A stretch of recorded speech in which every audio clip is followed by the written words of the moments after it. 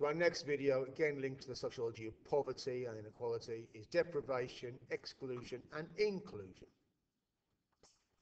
Right, we're going to start off with Peter Townsend.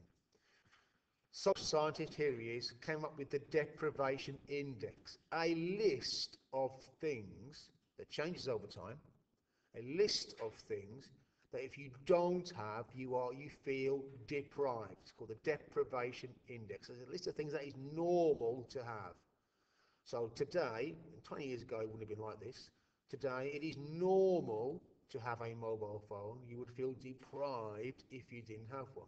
Furthermore, if you want to bring this bang up to date, if you didn't have a smartphone, you would feel deprived.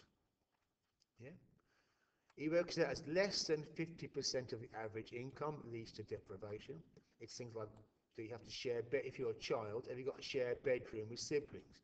Does your family have access to a car? Yeah. And here's London according to the Deprivation Index. So we are here in New Addington, down here, and you can see deprivation is very high in New Addington, not so much in the rest of Croydon. Yeah, so that's the Deprivation Index. Other sociologists will talk about material versus cultural deprivation. It's not just about money, it's about the way you've been brought up. Again, it's similar to Bourdieu's cultural capital idea, where these kids here have cultural capital, and this kid here might have cultural deprivation, deprived of culture. And this leads to massive amounts of self-confidence for these kids and zero confidence for these kids. This kid would feel intimidated having to go and talk to posh people about things he didn't really understand. And you get what's called the cycle of deprivation. The parents are poor. They feel hopeless and helpless. They're malnourished, the poor housing, often ill. Therefore, their kids are the same.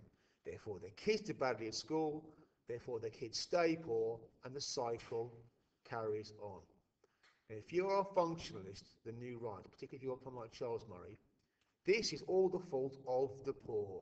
They're doing a bad job raising their kids. It's their fault they're poor. They're socialising them badly. Yeah. They're the underclass. And you've got social exclusion. If you are poor, you suffer from social exclusion. You can't go to the cinema very often. So you haven't seen the same movies as your mates. You don't get to go on the same holidays, so you feel poor. You don't have similar routines going down for dinner with your family. Yeah.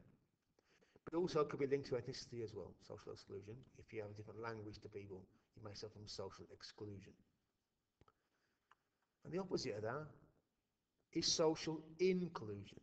The idea is you should organise society in such a way as everybody can be included. So you build a ramp to make sure the disabled people can get up the ramp and buy food from the shop.